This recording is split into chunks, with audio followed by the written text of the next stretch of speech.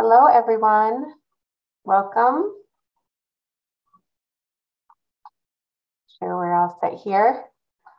I just want to say welcome and thank you for joining us today on this webinar, the Threats on Tap, Marginalized Communities at Risk panel discussion hosted by the Wisconsin Department of Natural Resources. Today's discussion is part of a recently launched Safe Water for All campaign, a new educational effort to keep the public informed about the state of water in Wisconsin. My name is Maria Redmond, and I'm the Director of the Office of Sustainability and Clean Energy at the Wisconsin Department of Administration. And the office creates action to reduce the effects of climate change through programs and policies, address environmental justice, support the use of clean energy resources and technology, fostering innovation and research, and identifying and creating workforce opportunities throughout the state. I've had the great opportunity to help coordinate the recent work of the Governor's Task Force on Climate Change, which today's topic was addressed as part of the recommendations, including environmental justice and water quality. So for today, questions, Q&A, we have questions that we've already received from the public in advance.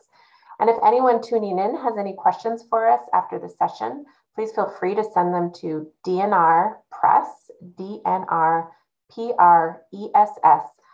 @wisconsin.gov, and we'll have an expert get in contact with you. So for the next hour, we're going to focus on water equality, the ways in which the water system that serve marginalized areas, communities of color, low-income communities, and rural communities are more likely to be unsafe, as well as the efforts to understand and to secure safe and affordable drinking water for every community. And our distinguished panel today includes Regina Strong. She is the Environmental Justice Public Advocate in Michigan's Office of Environmental Justice. Prior to her current position in the Michigan Department of Environment, Great Lakes, and Energy, she served as the director of Sierra Club's Michigan Beyond Coal campaign. Brenda Coley, the co-executive director of Milwaukee Water Commons, will also join us. And before joining Milwaukee Water Commons, she was the sole proprietor of Brenda Coley and Associates, helping local and national organizations build the cultural competence to approach marginalized populations around health, leadership development, and social justice issues. And we also have Margaret Newton, director of the Electric Quinney Institute for American Indian Education. She's also a professor in the English department and American Indian Studies at the University of Wisconsin-Milwaukee, as well as the Center for Water Policy Scholar, Sorry about that. And with that, I'm going to turn it over to Regina. Regina, you ready?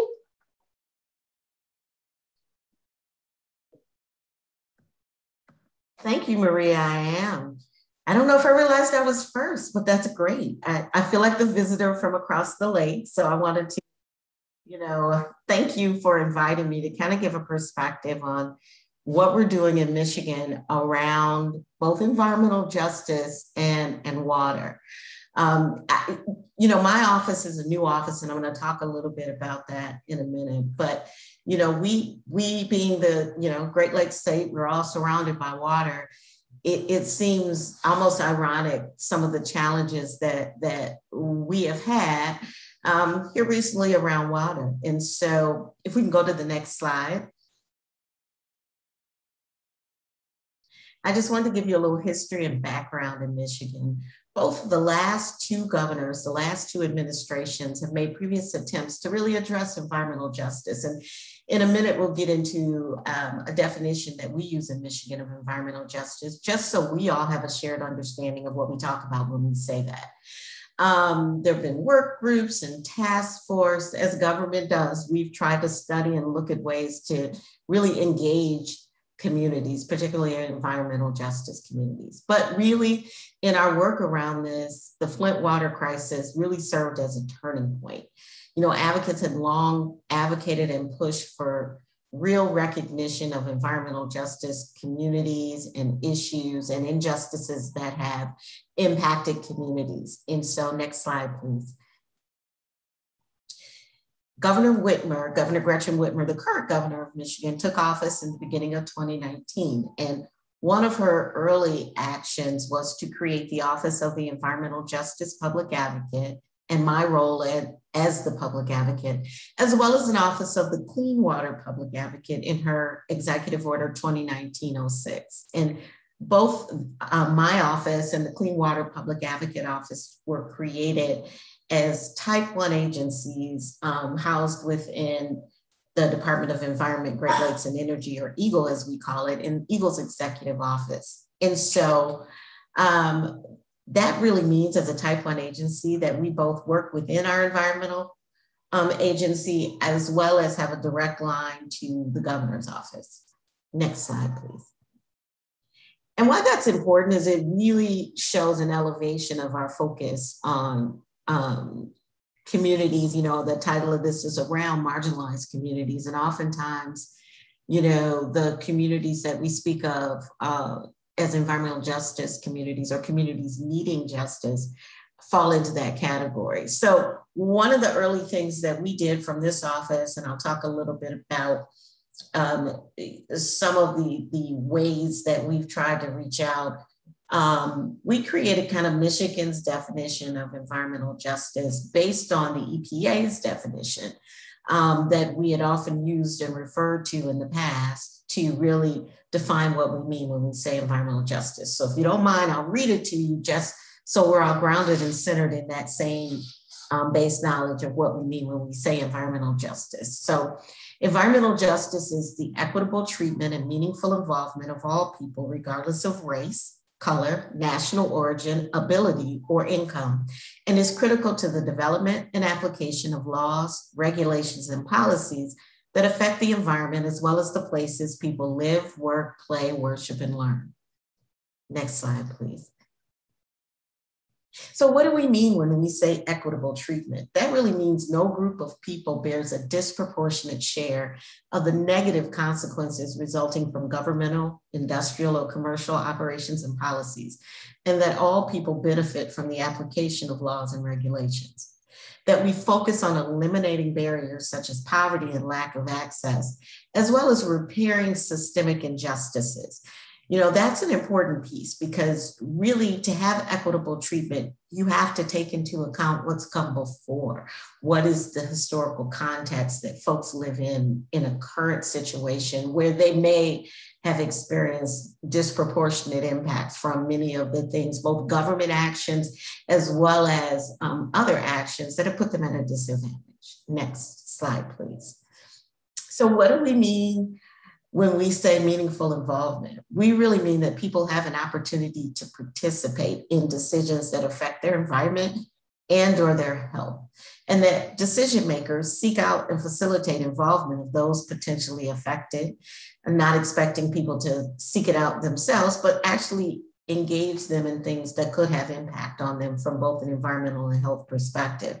And that people's concerns are considered in the decision-making process, which is always a challenging part of the work, understanding how those concerns become part of whatever process is being done and what decisions are being made, and that people can influence state agency decisions. So that meaningful involvement is a core tenet of environmental justice. If you for those of you who may have heard of the principles of environmental justice, or the Hamez principles that talk about how you let communities speak for themselves. That's a hard thing sometimes, because we often want to characterize what communities mean when they reach out or they say certain things. Really hearing the voices of the folks who are most affected is such a critical part of meaningful involvement. So I just wanted to point that out. Next slide, please. So when it comes to Michigan and environmental justice, I want to give you just the framework that we are using right now to move forward. Since my office was created in 2019, there was also the creation of an interagency environmental justice response team, which began meeting in July of 2019. And that group has a variety of state departments all meeting monthly to focus on how we both respond to challenges as they occur and plan forward in how we as a state address environmental justice concerns and issues. And so of that response team, we created 4 work groups to really hone in on our work. And one of the things that I'm probably the proudest and most excited about is the creation of the state's first advisory council, for environmental justice. I mean, we've had, as I'm sure Wisconsin has, the state of Michigan has lots of councils and lots of advisories and lots of commissions. None of them in previous years have focused on environmental justice. And so that is one of the things that we started in February of 2020. And then really focusing on engagement and making sure that communities throughout the state are able to equitably, have benefit and application of our environmental laws and regulations. Next slide, please. So I talked about the response team, and I wanted to step back and say these were the initial, so that response team was laid out in the governor's executive order. And these were the initial departments that were laid out to be part of that body. But what we quickly learned is that there were departments that weren't here that had impact on the lives of folks who lived in the communities that we were most concerned about.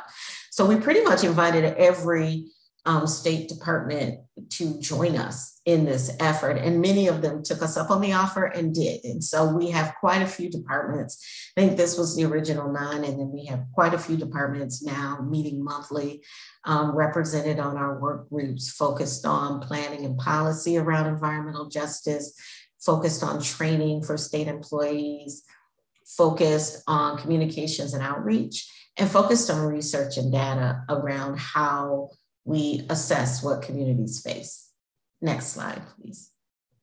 So I talked about the Advisory Council on Environmental Justice. This is a picture from our very first and only in-person meeting. We had our first meeting folks were appointed in January. We had our first meeting in February 2020. And then by March of 2020, the pandemic was about to take hold. And so we began meeting virtually. As you can see, this is a combination of both department heads from varying states that are part of the response team, as well as the lieutenant governor, who's sitting at the end of the table, Garland Gilchrist, and community members.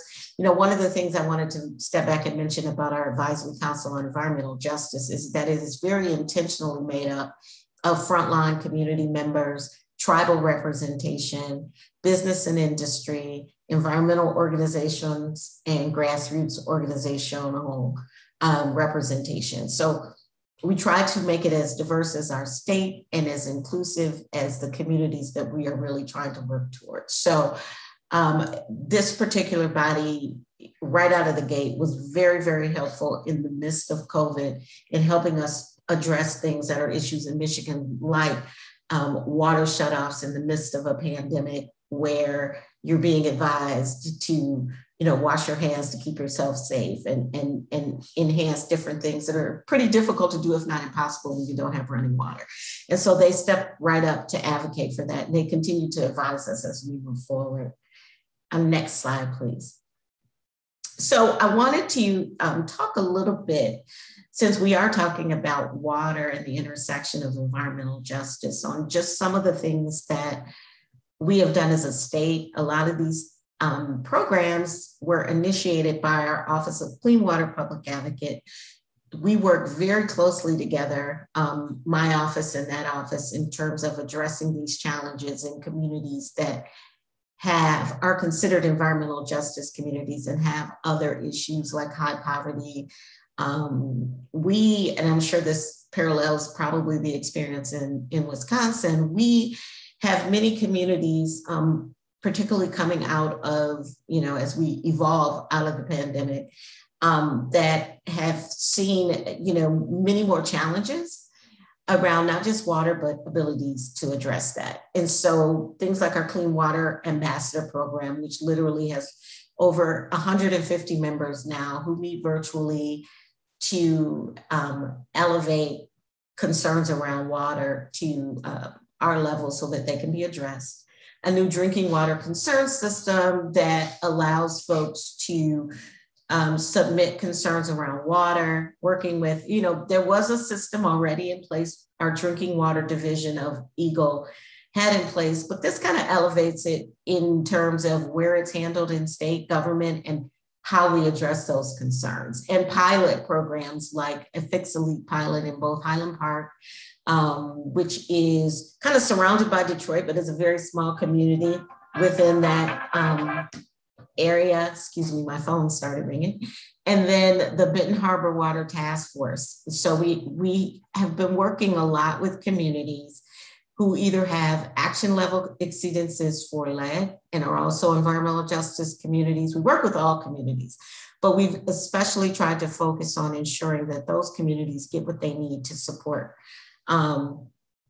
the people so that they have safe, clean drinking water. And I'm sure, as with the communities in Wisconsin, we often have challenges around the affordability for folks of drinking water. We also have challenges around PFAS and a lot of emerging contaminants. But what we've worked to do is centralize a focus on that so that within the Office of Clean Water Public Advocate and Environmental Justice Public Advocate, folks have a window into how they can get help when those challenges arise. And I know I've been talking straight through for probably 10, almost 15 minutes, and I don't want to take up too much more of your time. So that's it for my slides. And I'm not sure if we're taking questions after each speaker or how we're doing that, Maria.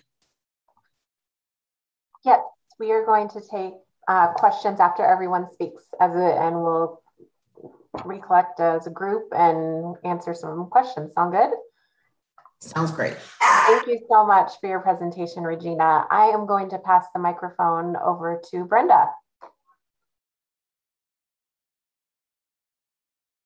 Oh, Brenda, you're on mute.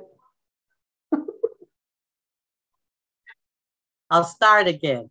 Good morning, everyone. My name is Brenda Coley, and I am the co-executive director of Milwaukee Water Commons, and we're a community-based organization. I think Katie's going to bring my slides up. Yes. So that's, yeah, we can move from there. Next slide. Just a little bit about Milwaukee Water Commons. I'll go through this quickly. We are a cross-city network, fosters connection, collaboration, and leadership on behalf of our waters. We promote stewardship of equitable access to and shared decision-making for our waters. And our vision is that Milwaukee becomes a model water city where we have a stake and a say in the health of our waters. Next slide, please. We organize through 4 frameworks: environmental justice and collective impact, the commons, and community engagement.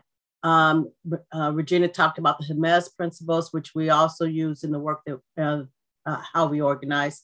And I won't go through those, but we'll be focusing on environmental justice in our agency. Next slide, please. These are our program areas: Water School, which was in leadership development and community engagement; We Are Water, which is a cultural celebration, and it's annual. And our public policy work comes under Water City Agenda, initiatives and programs as well. Next slide, please. This is our Water City Agenda. It's a 10-year vision, community defined of Milwaukee as a model water city. We have 6 initiatives.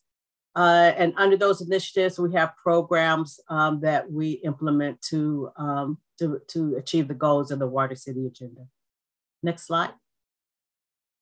So getting into the meat of my presentation. And so this is some of the core concepts that I'll be talking about: environmental justice, intersectionality of EJ, types of justice, and important definitions, which are procedural, distributed, and restorative. So you'll hear those things come through my presentation.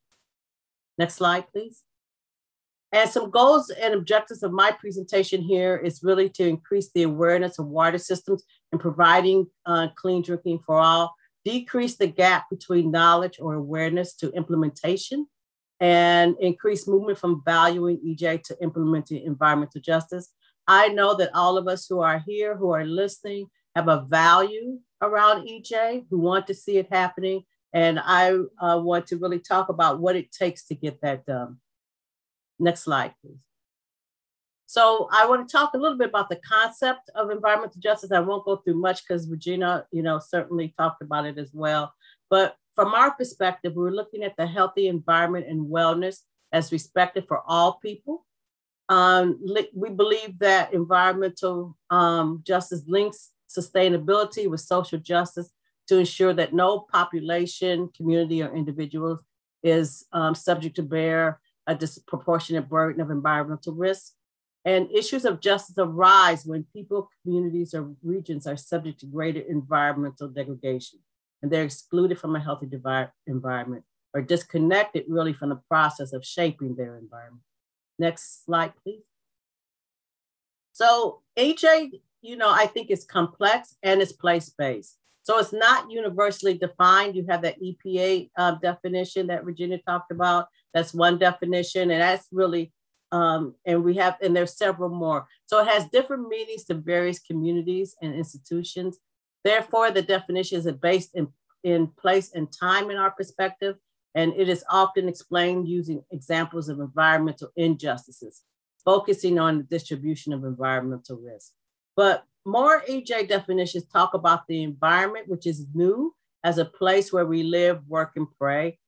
Because of this new view of the environment, the EJ has caused a major shift in the idea of environmentalism and in the water sector. Next slide, please. So, this is a hard thing to say and it's a hard thing to hear, but Milwaukee has the unwanted reputation of being one of the most segregated cities in the country. Segregation is part of our history. And through this segregation, through systemic marginalization, segregation actively in the history and currently produces barriers that prevent vulnerable communities from enjoying opportunities, including in relation to water and the water sector. Next slide. So I want to give you some historical context. Drinking water, wastewater, stormwater systems were built in Milwaukee during the early 1900s. Over last half of the 20th century, massive build out of water infrastructure happened in the suburbs. This was paid for by funding via grants and urban ratepayers. And at the same time, redlining and other policies were limiting where African Americans could live.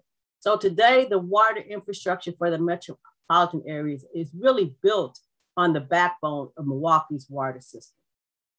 Next slide, please.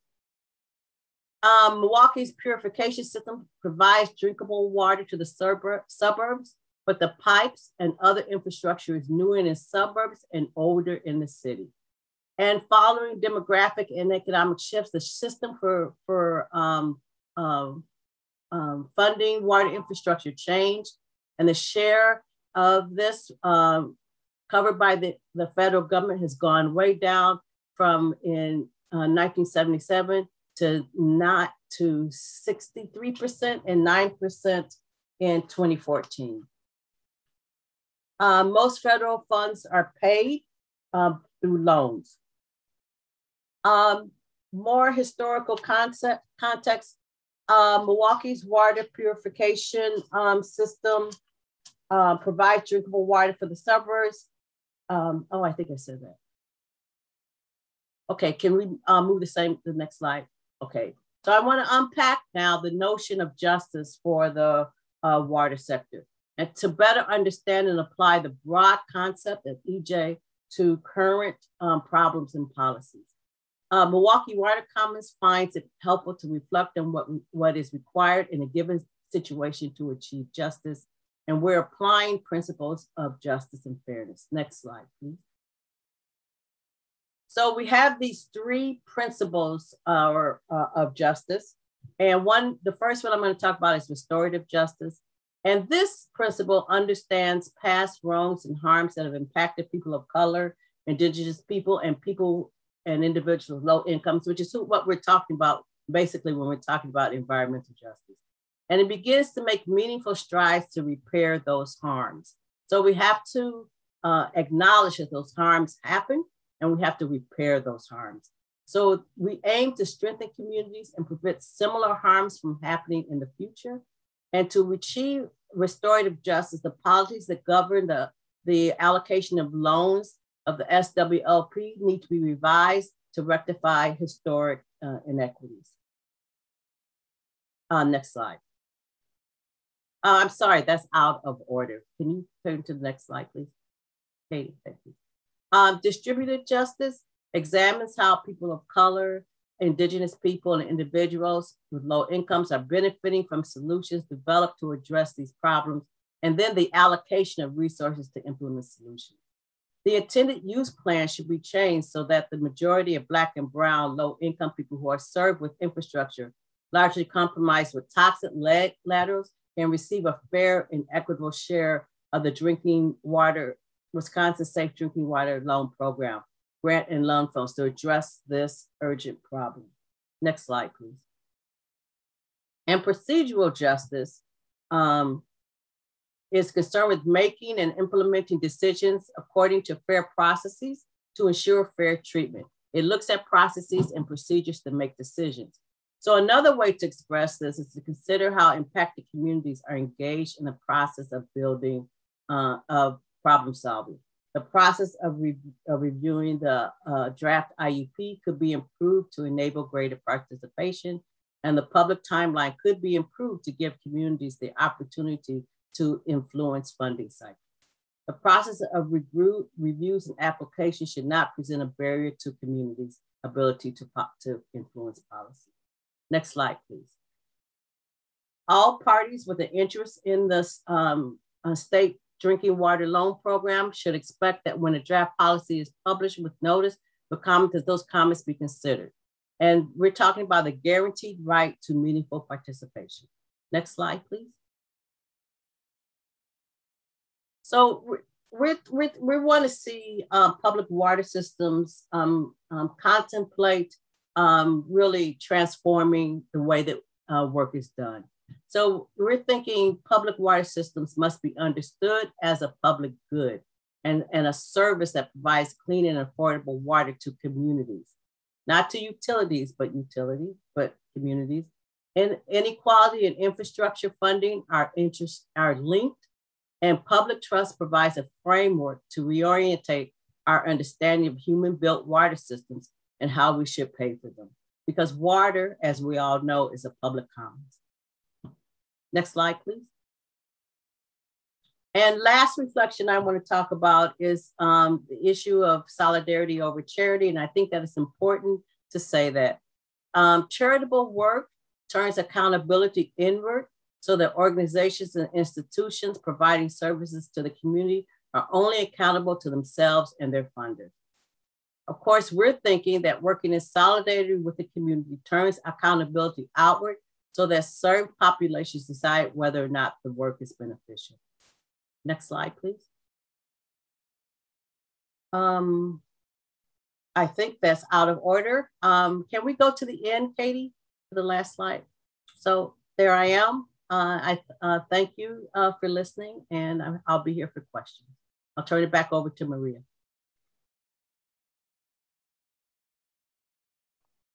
Thank you so much, Brenda. It's it was very informational, and the work that you're doing, I'm looking forward to discussing more in our Q&A as well. Now I'm going to turn it over to Margaret. Miigwech, thank you. And it is interesting how much our themes echo across one another. I want to start out by saying that I thank all of my students in American Indian Studies 203 on our campus who made it possible for me to be here. They are in spirit with me at this presentation, because in that class what we do is we think about how Indigenous history can inform the way we understand the space that we live in now. And we've just spent time talking about the Great Lakes and how old those lakes are. Those lakes are around 12,000 or more years old. They appeared after the Ice Age, and that might seem like a very old amount of time, but if we think of the water table just south of us here in Milwaukee, the water there is 40,000 years old. So what I think my role in the conversation is today is to carry you maybe out of the time that we're in. We've heard a lot about how we can think about water and justice across our entire society for access to water, and maybe just remind all of us that we are in a place that is much older and bigger than all of us. These are the things that I think we can find in Indigenous languages and cultures and the stories. So I will start out my presentation before we go to the slides by actually singing you a song. That is the way we often communicate. Short things that I think in our society might be called poems or lyrics. We all know the power and memory of those. So I would sing this for you, and I'll tell you the words in English first. It's a very, very simple song for the fish in the water here, and it reminds us that there are muskies, pikes, and there were once more eels than we have now, sturgeon, who were once threatened and are now a little more populous. And we all share this water together. And the way that we survive is connected to the way everything else living in this water system survives. So I am really just the voice that's here at this moment. But at least with this language, what I'm doing is connecting you to some ideas that have been around at least 5,000 years in this area.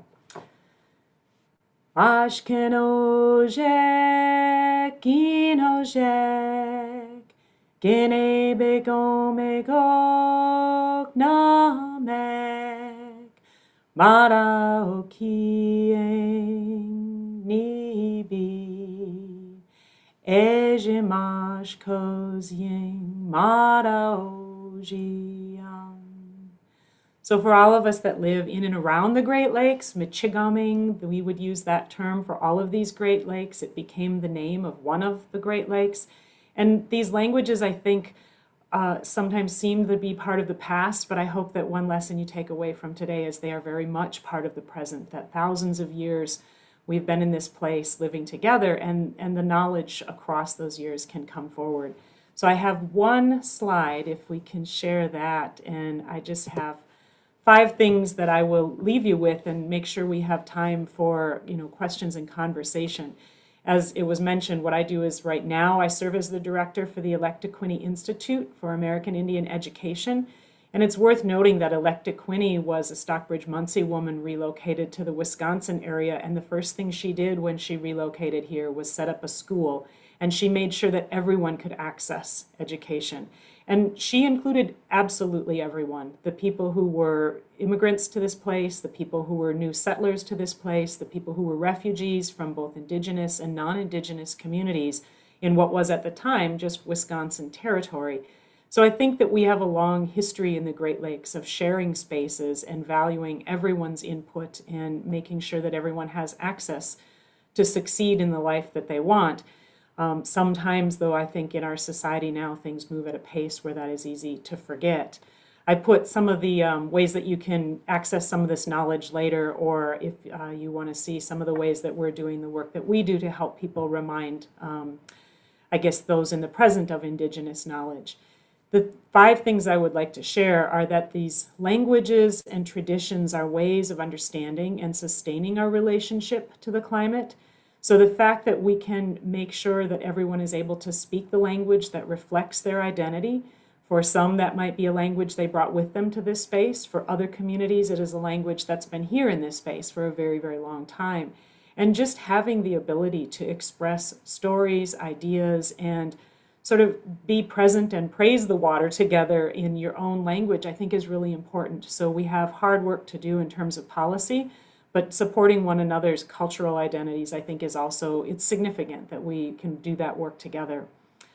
In Wisconsin, and I guess really across the, all of the continents on the globe, we have people who have Indigenous identity. And when we think about what that means and how we should teach that and why that is relevant, I think it is important as we look at some of the topics that we're discussing today, that there are nations who have opinions. They've been in the space for a long time, and they might have ways to contribute to the conversation about how we can live here sustainability. We need to acknowledge the complexity of American identity and American Indian nations. In Wisconsin, educators are required to include instruction on history, culture, and tribal sovereignty in Wisconsin's 11 federally recognized American Indian nations. And that really includes the concept of these nations having been here. And when they made treaties with the federal government, there were rights that they retained to hunt, fish, and gather. So all of us, when we work with our Department of Natural Resources, the natural resources that we consider belonging to Wisconsin are also viewed as belonging to these nations as well. And so it's really all of us who consider ourselves a part of that network and work to sustain them. We need to rebuild and rely on these diverse alliances, because if we really are in the Great Lakes, we've got two very large nations in the US and Canada, and then all of these indigenous nations that are along the shore or in the freshwater watershed who have opinions and thoughts about how to sustain life in this place and what we can learn. Indigenous knowledge contains specific science and practices that lead to community healing. I think that as we look at science and we look at stories, they often overlap. One of the things we talked recently about in class is the fact that Lake Huron was once two lakes. Science tells us that, but stories tell us that as well. One of the big lessons out of remembering that Lake Huron was two lakes is the climate resilience that the people who would have been hunting caribou in that space at the time must have had to show to still be present today. So when you think about that for a minute, there were people who left pine spears and caribou runs that are now on the bottom of Lake Huron, and the resilience that they had to still have their descendants here living in the Great Lakes is something that we can all learn from.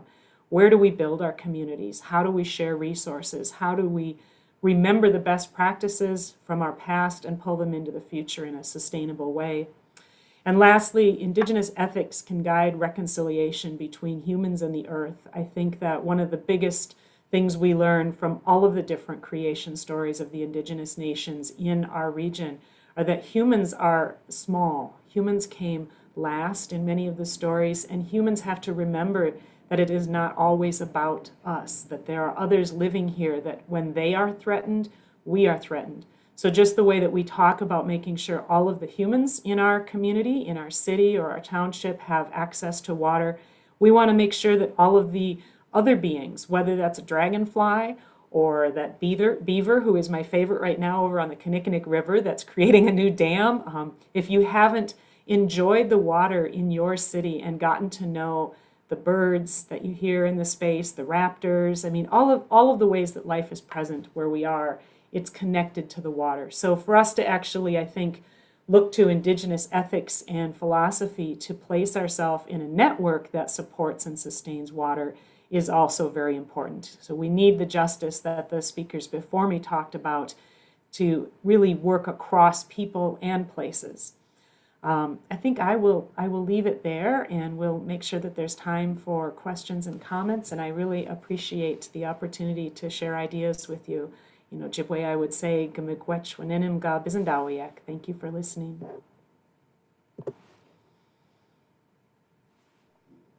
Thank you so much for that perspective. And I appreciate thinking beyond our inner circle and connecting to everything that and every being that's around us. So I appreciate you bringing that out.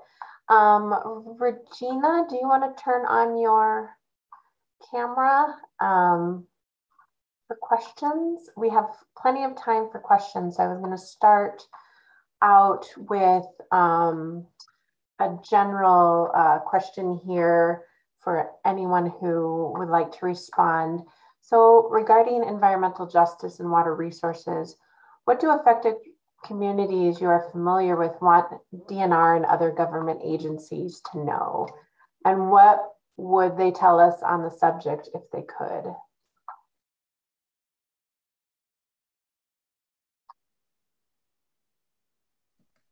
So Brenda, I don't know if you want to jump in first, since you have a more localized perspective, and I can sure if needed. Yeah, I can do that. So I believe that communities that we work with in various ways really want our government to look at water as a public health issue. And so when you look at water as a public health issue, we know that there is no safe level of lead for a human being. And, you know, I know we often talk about babies and children, but, you know, I'm thinking about the men in my life as well. You know, we don't want lead washing over anyone's brain. And they want to be able to trust their government.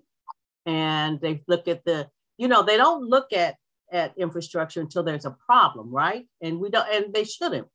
We shouldn't have to think about it, but they know there's a problem with the drinking water, and they would like, I think, from what I've heard, the government to really look at this as a public health issue and to get those lead laterals changed. So I would just piggyback on what Brenda said. You know, the water warriors in Michigan have trained me well, and they often, you know, prior to my government life and my advocate life, I learned so much from them, and I've learned so much moving forward. And I think a big piece of it is thinking about water as life. I mean, I think that connects the stream. So it's public health, it's part of our existence, it's part of us. And whenever I, you know, I'm dealing with advocates here in Michigan, they often remind me of how precious it is to our lives to make sure we have clean, safe, affordable water. And that is a big part of the environmental justice work that I do here in Michigan, is to really connect that concept to folks who think about water as something to be regulated, something to, you know, make sure it's safe, but not always thinking about it. I mean, everyone knows water is life sustaining, but what it means sometimes for people in communities that have less resources to protect themselves, have lived in communities where they have the oldest infrastructure and the most strain on their infrastructure really is the impact it has on their lives. And so trying to bridge that gap is a big part of my role, is thinking, you know, not just how folks on the ground think about it in communities and who live lives every day, but also how we as government think about it. And we often are similar in what we want, but we talk about it so very differently, that connecting those dots, I think. And so I to the question, I think advocates would want the translation between the two not to matter as much as protecting them, right? So do we want to fit into processes, or do we just want to protect people? And as many of you, I'm sure have heard, there's been a ton of flooding in the city of Detroit, for instance, and that's because of aging infrastructure and systems that are overwhelmed, and people who've been forced to live based on redlining and historical government actions in communities that are most impacted and least able to rebound from that. So I know that those water warriors would want me to tell you that, so I'm done. So I guess I would add, if we're kind of going around, I would say that thinking from both the perspective of our sovereign nations in the state, who are often very concerned about where there is potential harm to a water environment. So whether that's, you know, a pipeline or other industry that might threaten a watershed, which was a concern of, you know, everyone that uses that watershed. But also, I would say young people today. I think those that will inherit all of this really ask that we balance both the current economic urgency and the really long picture. So I think that having an opportunity to participate and speak to those that are making policy and say, yes, on one hand, it's, you know, if you're in college, it's about finding a job and understanding that you have clean water in the place that you're, you know, paying your rent, but also that your kids will be able to fish in the places that you fished when you grew up, you know, so it's really balancing both. And I think that multi-generational or that generational kind of acknowledgement is sort of rolls into my next question for you. I know that our audience is we have a wide variety of ages watching this today. And one of the things that was brought up in all of the discussions was involvement and meaningful involvement. So we can talk about meaningful involvement. There's two sides of that, you know, what the government, local agencies do to ensure meaningful involvement. But as a person who's watching this, what would you say would be good steps towards, you know, getting involved and you know, having to say, who do you connect with? Where, like, someone comes to you and says, I want to get involved. You know, what would you say to that person?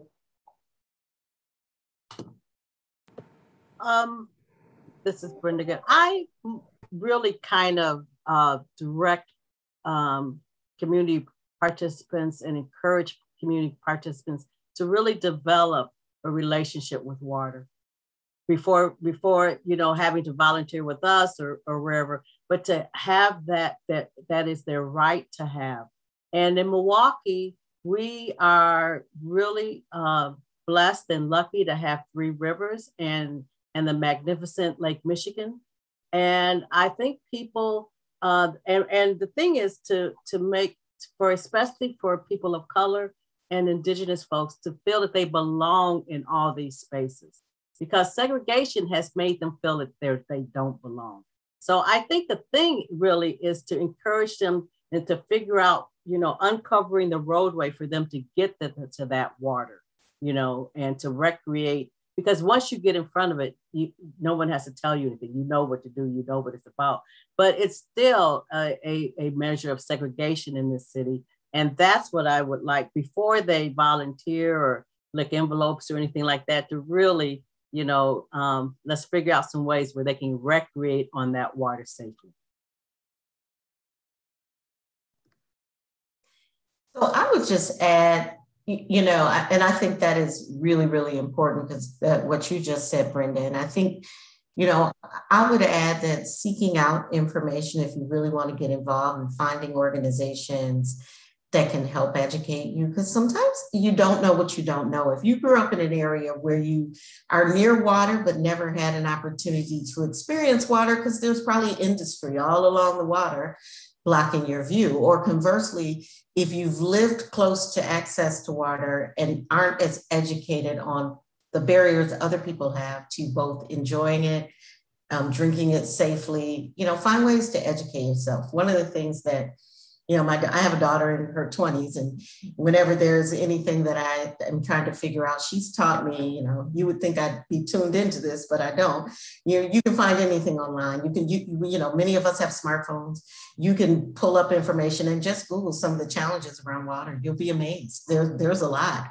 We look out, like behind me is a picture of the Michigan side of Lake Michigan and Sleeping Bear Dunes, but so many people don't have access to this beauty. And so figuring out how you want to play a role in helping people get access to that, whether you want to be on the fight for affordability, whether you want to be on the fight, part of the fight for change in a community where you live, figure out which government entity has the right to address what it is you have a concern about. That can always be a challenge, because it might seem like the state, then it ends up being, a local zoning, or it could be something else. But all of those things work in consort, and it takes a little homework, but I think it's definitely worth it. And I'm sure organizations like Brenda's and others will help educate you, point you in the right direction as well.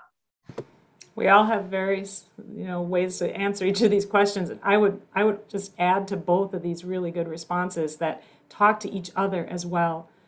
So talk to your neighbor, especially if your neighbor is very unlike you.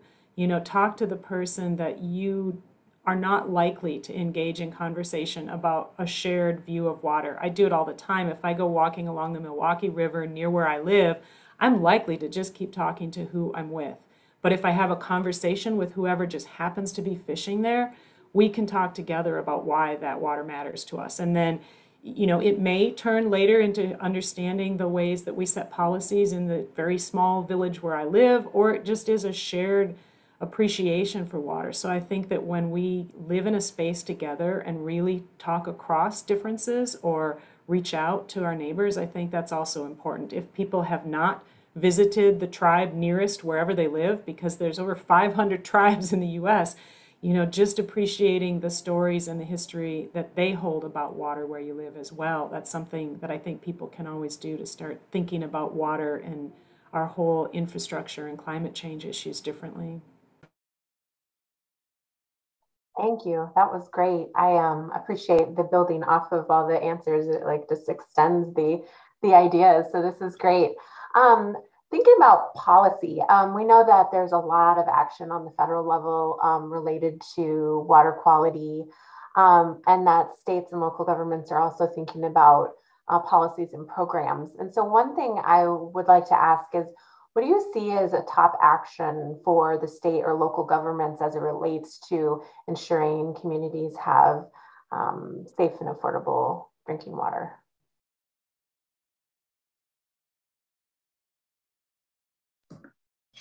So from the perspective, and I think, Brenda, you touched on this from the Milwaukee angle, but for Michigan, our infrastructure is, aging. And all of the challenges, a lot of the challenges we have are trying to get all of our lead service lines replaced. And so they are no longer a threat, because infrastructure is a threat to public health, it's a threat to drinking water, and it's also a threat to our waters overall. And so I think policy and using some of the money that's coming out of the federal government to really do an intense effort to just upgrade our infrastructure. I like to say we built this country and put it on autopilot, right? So things were built, left the ground for decades and decades.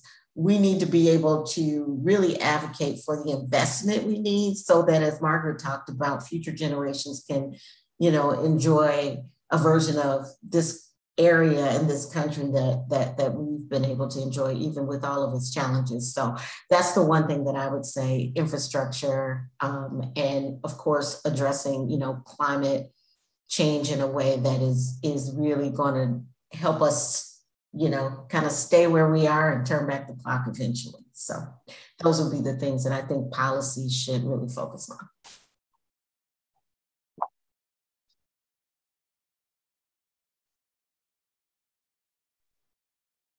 I'll go next. I think that's a huge question, Maria, and it's very complex. And I have to tell you, I've spent a few sleepless nights thinking about it, because our concern at Milwaukee Water Commons is really that, we believe that the water is a shared benefit, and it belongs to all of us and to no one. And that and especially the vulnerable communities, the marginalized communities, should get a share of the benefit of this infrastructure money that's coming down.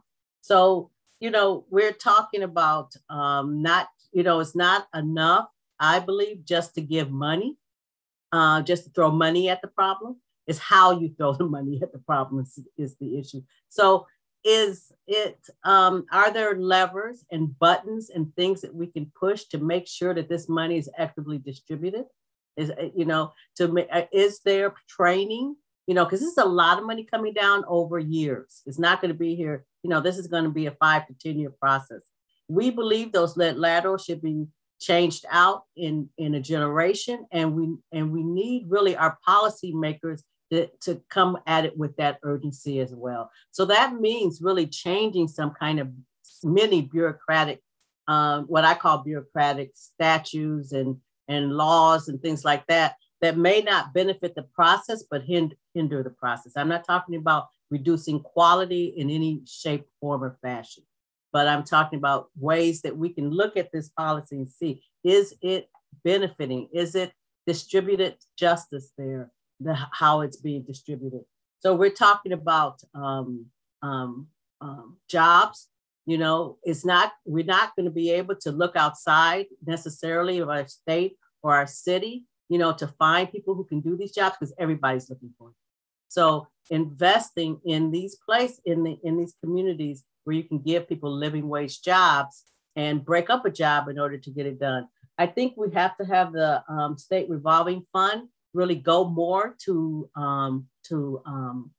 grants rather than loans.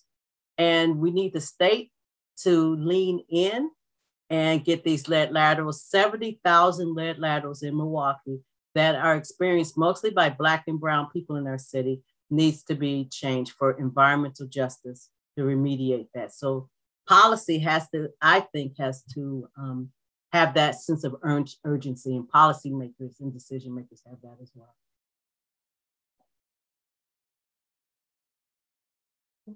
I would agree and can't really add much to those great comments. I mean, I just think it's an issue that is beyond any partisanship, just so that we can all think together. I think looking for policies that are focused on the water itself, and not really having things flip back and forth. I think that a lot of communities feel like that politics now become very complicated, and whenever we can sort of step back and just say, what are the issues? So policies that really solve immediate problems for everyone and protect the lakes and the water, or remediate where needed, or deal with invasive species. All of that is important, and I think it's just something that when they can be very practical, although they are complex, and just really address the problems, I think that's the main thing. Yeah, I just want to add, we're talking about mediating and remediating problems that have existed. We have a water workforce that is not very diverse. And we have an opportunity in some ways, because folks are retiring, to really open that up. And this money gives us the opportunity to get this work done and diversify the workforce, which is only fair. It's not charity. It's only fair to get this these jobs in the hands of people in these communities. Yeah. I'm sure you have another question, but I just wanted to build on one thing Brenda just said. Really, because the economics around both the infrastructure that we need rebuilt and just the things that all of us have talked about really should be intentionally equitable, meaning it's not going to happen by happenstance. There really has to be a plan in place to include those most impacted by a lot of this in the economic plans moving forward. And that takes a great deal of intentional actions, because if it was that easy, it would already be happening, right? And so that's why I like the word intentional, because many of the policies that put people in a disadvantaged situation were intentional. And so we have to be just as intentional as working toward how we address both climate change and water issues moving forward. Thank you. Yeah, I don't know that we have time for another question unless we did a speed round, if you guys want to try to do that quickly. I don't know if you're up for it, but maybe the quick, what gives you the most hope about making progress on securing safe water for all and other environmental justice goals? And go. Well, I could be really quick on that. I would say youth. I would say the fact that I see younger people caring. I think that to me is what is hopeful. When I see people who are under 30 taking time to care and think about the climate, the environment, and the water, that to me is a lot of hope. And I'll go next. I think I'm hopeful because there is raised awareness. Of course, we have to decrease that gap between awareness and action. But awareness is the first step, and I see that really has increased. And so I'll go last, and I'll try to be brief. Not my strong suit, but I'll do it. So what I would say is I echo what Brenda and Margaret said, and I would also say what gives me hope is all of us like working together, because I think this is a problem that we've got to work together to solve. And so all the advocates, government agencies, organizations, people on the ground, a collaborative coming together right now in the face of crisis. It took a lot of people a long time to pay attention, but now that they're paying attention, let's capture lightning in a bottle and make magic happen. So that's what I'd say. I love it. That's a great way to end this session. And I really appreciate all of your time and efforts to put together presentations and to be a part of this. I'm also learning too. And so not just as a moderator, but I really appreciated the environmental justice response team, that it again is about collaboration, place-based environmental justice. Like, we can't just think we know all the answers for our community, that we need to really get into the community, supporting cultural identities. And then I love the indigenous ethics. And then thinking beyond our inner self and looking at the world around us and connecting to the world. So I really, appreciate all that you shared with us today. And with that, I am just gonna end this by saying that this has been a part of a series of safe water for all. Sorry, I lost my explanation of the next session here. Sorry about that. So there's going to be one more webinar on this topic, protecting the people's safe drinking water for all, on October 12th from 12 to 1 p.m. And just to briefly describe, Wisconsin has a long history of protecting the state's waters and even led the nation in drinking water protection with the passage of the 1983 groundwater law. So approximately 2/3 of people living in Wisconsin get their drinking water from groundwater. And adequate supplies of uncontaminated groundwater are crucial not only for our health, but also for our breweries, agricultural operations, and cutting edge industries here in Wisconsin. So we'd like to invite you to come to this webinar to hear about how Wisconsin is working to protect your health and what you can do to get involved. And the speakers are Steve Elmore, Drinking Water Groundwater Program Director at DNR, Jennifer Hawkswell, Associate Director at UW-Madison Aquatic Sciences Center, and John Lyman, Chief Medical Officer and State Occupational Environmental Disease epidemiologist, sorry, big words today, from the Wisconsin Department of Health Services. I should have probably practiced that before I announced this, but yeah, please join us for the final Safe Water for All webinar series. And I thank you for all of your time, and enjoy the rest of your day. Thank you. Thank you.